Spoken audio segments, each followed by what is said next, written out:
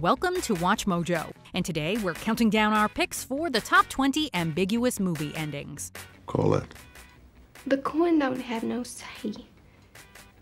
It's just you. Did you know him? No. That was perfect. For this list, we're looking at films that intentionally left things unresolved or open-ended, leaving us to draw our own conclusions. As you might have guessed, there will be spoilers ahead. Which ambiguous movie ending are you still analyzing? Let us know in the comments. Number 20, American Psycho. I like to dissect girls. Did you know I'm utterly insane? Great tan, Marcus. The wealthy Patrick Bateman seems charming on the surface. Behind the face mask, however, he's committing violent, unspeakable deeds. Because it's not just about the pleasures of conformity and the importance of trends, it's also a personal statement about the band itself. At least that's what we're led to believe. The ending suggests Bateman may have imagined the mayhem. Bateman could be an unreliable narrator, or maybe his lawyer Harold Carnes is unreliable. Carnes claims he recently dined with one of Bateman's supposed victims, Paul Allen. Since Carnes isn't the best with names, he could be mistaken. But even if Bateman didn't give Allen the axe, he still could have committed the other criminal acts the audience sees. But even after admitting this, there is no catharsis. My punishment continues to elude me, and I gain no deeper knowledge of myself. Director Mary Herron personally doesn't think it all took place in Bateman's head. Either way, Bateman is not of sound mind. Oh, and do not expect answers from the direct-to-video American Psycho 2. I took matters into my own hands, and it changed my life forever. Number 19, Old Boy. In this South Korean neo-noir mystery, a man named Oh Dae-soo is kidnapped, imprisoned, and manipulated by a puppet master. Once released, Dae-soo sets out to discover his captor's motives. Along the way, he falls in love with a young woman named Mido. 강금망에서 보낸 세월이 고맙게 느껴진다. 예전의 오대수였다면. To Dae-soo's horror, he eventually learns Mido is his daughter, and his captor utilized hypnosis to bring them together intimately. In the end, Dae-soo is hypnotized again to erase this traumatizing ordeal from his memory. The final scene of this Park Chan-wook directed flick, however, subtly suggests that some mental scars cannot be healed. Number 18, The Grey.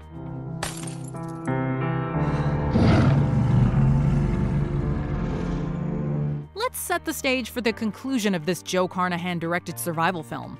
In one corner, we have the alpha wolf armed with a set of ferocious teeth. In the other, we have Liam Neeson armed with a knife and a fistful of glass. The two charge at one another for one hell of a showdown. And then we cut to black. If that's not ambiguous enough, a fleeting post-credits scene reveals the wolf struggling to breathe as Neeson rests his head on it. Did Neeson survive? Even if the wolf won, will it survive? The answers will forever remain shaded in the gray. Number 17, Total Recall. What's wrong? I just had a terrible thought. As over-the-top and even goofy as this Schwarzenegger movie can be, it's also one that stimulates the mind. You're having paranoid delusions. Throughout the film, the audience is left guessing if Douglas Quaid is on an out-of-this-world adventure or if he's just experiencing a false memory that Recall implanted. It is strongly implied that this is reality as a drop of sweat runs down Dr. Edgemar's head. Quaid's co-worker Harry also sends him a suspicious look when he tells him to stay away from Recall. Then again, Quaid's journey lines up with the memory implant he was promised. As Quaid embraces his dream girl against Mars's blue sky, he's still not 100% sure what's real. What if this is a dream? Well, then kiss me quick before you wake up. Whether he's on Mars or back at the Recall Center, Quaid appears content. Number 16, Rosemary's Baby. We have to make a baby. The ending of this Roman Polanski-directed psychological horror film is bound to chill anyone to the bone. It's hard to say what the most disturbing part is. What have you done to it? What have you done to its eyes?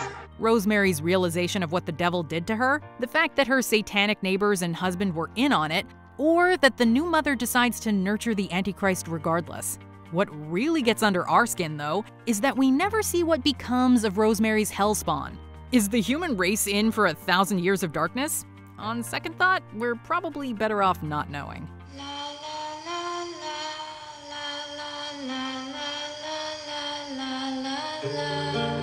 Number 15. Ex Machina. Will you stay here?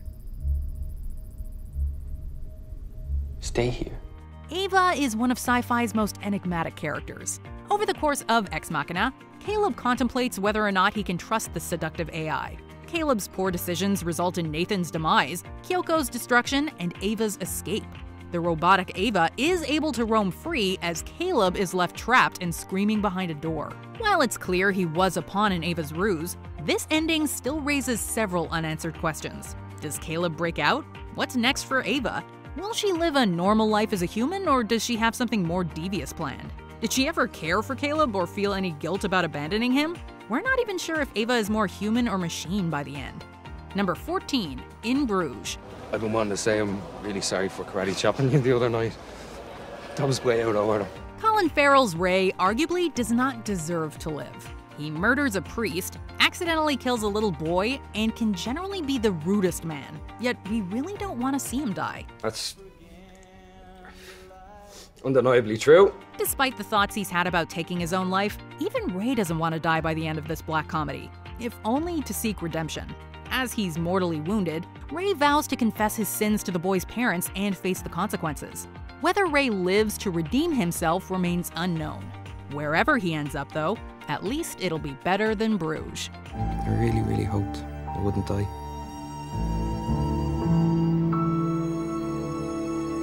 Number 13. Prisoners. Well, we want to find a whistle, you have to whistle for it. In a pursuit to find his abducted daughter, Hugh Jackman as Keller Dover becomes a figurative prisoner to his paranoia in this Denis Villeneuve-helmed thriller. He then becomes a literal prisoner as the kidnapper traps him in a secret pit. Dover's only hope is a whistle, which just barely catches the attention of Jake Gyllenhaal's Detective Loki before the credits roll. We can only assume Loki discovers the pit and rescues Dover. Even then, however, Dover is likely going to face a rough trial for imprisoning and tormenting a mentally challenged man who was initially believed to be the kidnapper. Number 12. The Wrestler. A lot of people told me that I'd never wrestle again. Darren Aronofsky has never been one to spell things out for his audience. Even The Wrestler, which doesn't have any of the surreal elements typically associated with Aronofsky's work, builds to a thought-provoking ending. Your heart has been through a lot. It won't be able to handle a strenuous activity. Despite his doctor's warnings not to get back in the ring, Randy the Ram Robinson decides that he'd rather die pursuing his passion than live in a world that he just can't function in. Even as Cassidy begs him not to fight, Randy chooses his adoring fans.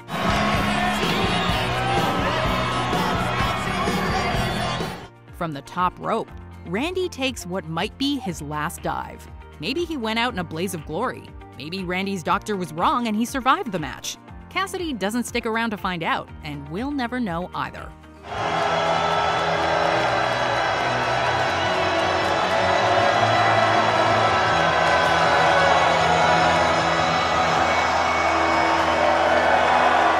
Number 11. The Shining. A psychological horror flick that's based on the Stephen King novel, The Shining's final image can be interpreted in many different ways.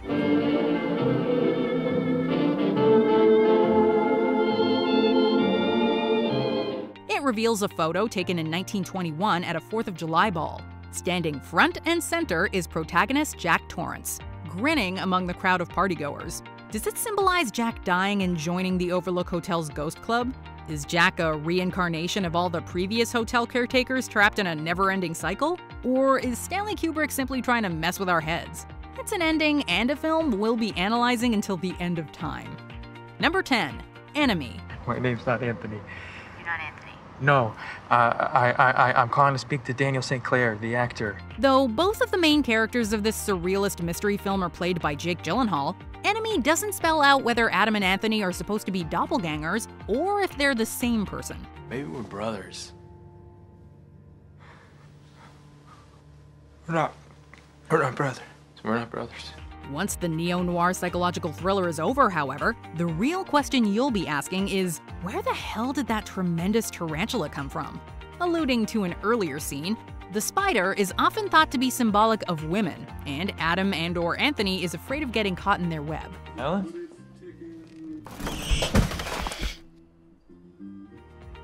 In other words, it's his subconscious's way of confronting commitment. Either that or it's some kind of monster spider invasion. Number 9. Birdman. Dad? Dad? Dad?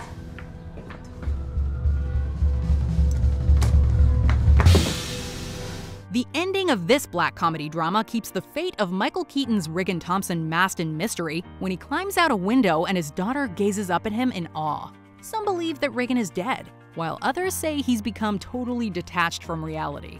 The most widely accepted theory, though, is that Regan has lifted Birdman off his shoulders by creating super realism. Thus, he can finally take flight as a better father, a better man, and a serious actor. Since this is one superhero movie that won't likely spawn a franchise, we'll never know for sure. Number 8. The Graduate.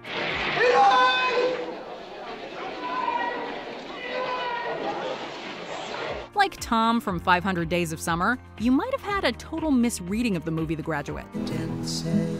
Okay. Yeah. So what is it, the movie? Tom and others misinterpret the film as having a happy ending, where rebellious love conquers all. Had director Mike Nichols yelled cut a minute earlier, that might have been the case. But that minute made all the difference. Elaine flees from her wedding and hops aboard a bus with Benjamin. Although the two are enthralled at first, the repercussions of what they've done suddenly hit them. Neither is able to address the elephant on the bus, sitting in uncomfortable, uncertain silence. Was this true love, or were two young kids caught up in the moment? Given their lack of communication, it's likely the latter. Hello, darkness, my old friend. Number 7. Donnie Darko. What was his name? Donnie Darko. We could spend an entire video trying to dissect the ending of Donnie Darko. To keep things simple, though, let's just focus on the finale's ambiguous nature. To reverse the previous 28 days and save the world, Donnie makes the ultimate sacrifice. Although this means he never met Gretchen in this universe, his impact on her life is still felt. Did you know him? No. As she rides past his house following the jet engine accident, she waves to Donnie's mom, and she waves back. A neighbor boy also waves.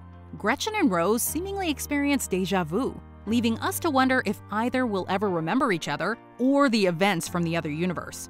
Well, maybe the S. Darko sequel will provide further closure. And eventually it's just gonna grow so big that it'll freeze and die, and then nothing we do will matter at all. On second thought, forget it. Number 6. No Country for Old Men. To clarify, we're not talking about the very last scene where Sheriff Bell recounts his dreams to his wife, although that is open to some analysis. Then I woke up.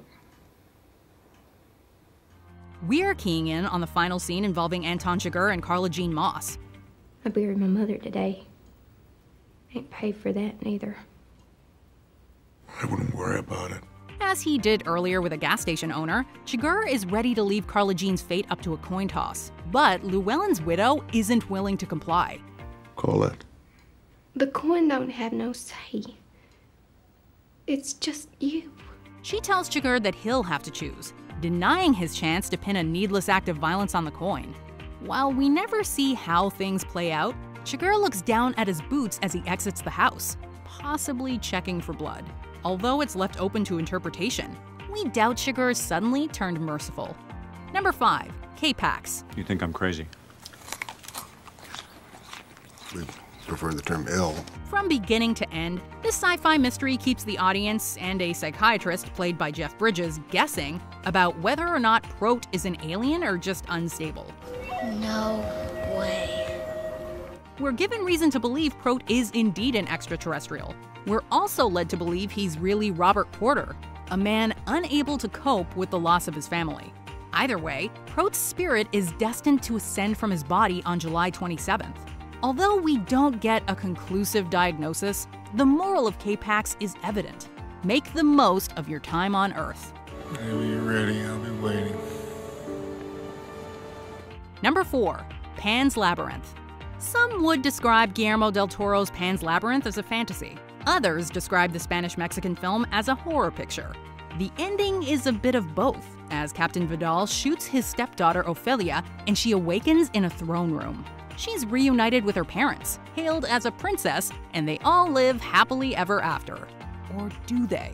Is the magical world all in Ophelia's head? Is it representative of the afterlife? Is it possible that only those who truly believe can see magic? This is one bedtime story that will definitely have us up all night. Number 3, Inception.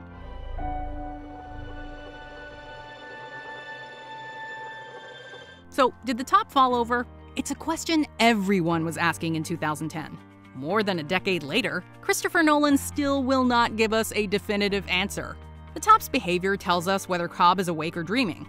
Since the top wobbles slightly, he could be awake. Then again, there is something very dreamlike about Cobb's happy ending. While there are numerous theories supporting both arguments, we might be asking the wrong question. Why doesn't Cobb bother to see if the top falls over? Unlike the rest of the film, the answer is quite simple. Cobb no longer cares if he's dreaming or awake. He's reunited with his children, and that is all that matters. We still want to know if the darn thing fell over, though. Number 2, Taxi Driver. 2010 gave us 2 movies starring Leonardo DiCaprio with ambiguous endings. We're willing to wager, however, that Teddy Daniels chose to die as a good man. Which would be worse? To live as a monster? Or to die as a good man? But we're not so sure about Travis Bickle's fate in another Scorsese picture, Taxi Driver. For such a twisted character, Travis gets a surprisingly happy ending. He takes out the bad guys, saves Iris, reconciles with Betsy, and is hailed as a hero. I read about you in the papers. How are you? It all seems too good to be true. So, is it? We all know that Travis's mind isn't all there, and the final shootout leaves him hanging on to life by a thread. Is his happy ending a fantasy? The answer might lie in whatever Travis sees in his rearview mirror, which is never made clear.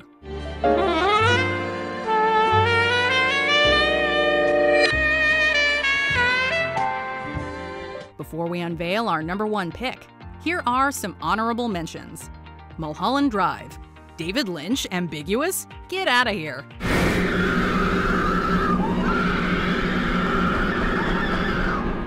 Fight Club. So, are we considering the comic book sequel to the original novel canon? You met me at a very strange time in my life. The Birds. There was more in the screenplay, but Hitchcock took a more open-ended route. Did you hear anything on the radio? It's all right. Come on. Before we continue, be sure to subscribe to our channel and ring the bell to get notified about our latest videos. You have the option to be notified for occasional videos or all of them. If you're on your phone, make sure you go into your settings and switch on notifications. Number 1, 2001: A Space Odyssey. 2001 is all about evolution, from the dawn of humankind to the unknown future.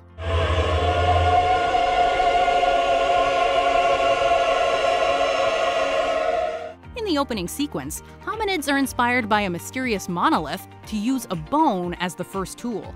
The monolith resurfaces in the grand finale, this time taking David Bowman to the next step in evolution. As the film closes out, we see Dave has become a giant fetus known as the Star Child. Draped in a heavenly glow, the child looks over the Earth. What exactly is the Star Child? What's the monolith, for that matter? What does Dave's transformation mean for the rest of humanity? Will any of our questions be answered in 2010, the year we make contact? What's going to happen? You know, maybe some endings are better left ambiguous.